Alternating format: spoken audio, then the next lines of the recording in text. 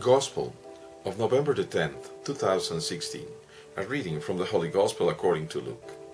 Asked by the Pharisees when the kingdom of God would come, Jesus said in reply, The coming of the kingdom of God cannot be observed, and no one will announce, Look, here it is, or there it is. For behold, the kingdom of God is in you. Then he said to his disciples, The days will come when you will long to see one of the days of the Son of Man, but you will not see it. There will be those who will say to you, Look, there he is, or look, here he is. Do not go off, do not run in pursuit, for just as lightning flashes and lights up the sky from one side to the other, so will the Son of Man be in his day. But first he must suffer greatly and be rejected by this generation. Gospel of the Lord, praise to you, Lord Jesus Christ. I would like to preach today about a word which I just come up in my reading, in my lectio, just a moment ago while I was reading it in Greek, which I really hadn't paid attention. But that makes a lot of sense and explains a lot of things. The word is entos, which means inside, the inside. You might have noticed, if you are an avid reader of the Gospel, that I changed the words.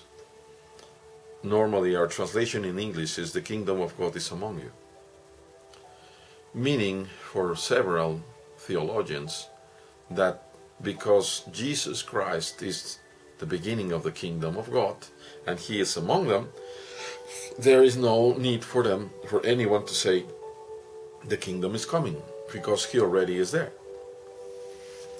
But comparing the word entos with another chapter, I think it's 23 of Matthew, when the Lord is talking to the Pharisees about the cleaning of the vessels, and he says, you clean the vessels from the outside, but not the inside, because you're greedy.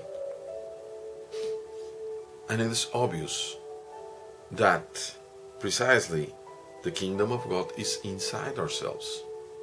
Now it's very hard for many of us to swallow the fact that the kingdom of God would be inside even the Pharisees. But it shouldn't be so difficult for us to understand it, since according to Saint Teresa of Avila, the King of Heaven, that is Jesus the Lord, that's the way she understood it, is inside our soul resembling a castle of crystal. Inside, in the principal dwelling, is the Lord, and he does not leave that place even when we commit great sins. We might cover that beautiful castle in stinking and dark clothes and not let the light of the Lord shine through. That is our conscience, our soul. But still the Lord is inside. And now, let us just dwell a little bit in this first part of the Gospel, which I am going to try to explain as best as I can. If the kingdom is inside us, then everything makes a better fitting, a better sense. If you have heard the preaching that I usually preach about the sower, you will remember that I dare to say that it would seem that the sower is somewhat remiss. And I am fully aware that I am talking about and I am referring about the Lord God. So that is impossible. Which leads me to the next question. Why am I saying that? Well, if you see, of the whole of the seed that he had to sow, 3/4 were sown in a place where it would not produce anything. Some of it on the pathway, 1/4, another part fell on the rocky place, and another part where there were spines, where there were thorns, And humanly, I would ask the sower, Lord, how can you be so despised? So how can you not look where you're sowing? But that would be very foolish of me, of course, because the point is that He is sowing where He needs to sow, in our hearts, in our insides. But our hearts, our insides, entos, are defined by our will. So we can be pathway, we can be rocky stuff, we can be thorns, or we can be good soil, depending on our own will, our own free will. And that makes a lot of sense, that then the kingdom of God is in the inside of us. And it will not force us to change the way we behave, the way we live, because we remain absolutely free. St. Paul wrote to one of his disciples, I think that it was Titus, if I am not mistaken, telling him, do not quell the Holy Spirit given to you.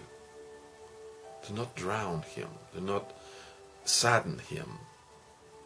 And that is the extraordinary power that we have within ourselves, that we can quell, that we can quench God Himself. And He led us. He lets us. So today, once we have known that the kingdom is within us, what is there for us to behave or to ask? Shouldn't we really ask what the Virgin said and what the Lord taught us in the Our Father prayer? Thy will be done, thy kingdom come, in heaven as in earth as it is in heaven. What earth? My own self. Thy will be done, thy kingdom come. Come from within.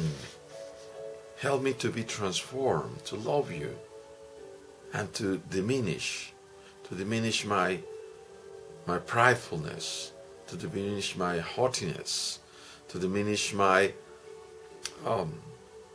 selfishness, to diminish my greed, and to let you grow more and more inside of me, so that I can end being more like Christ, more like the Son.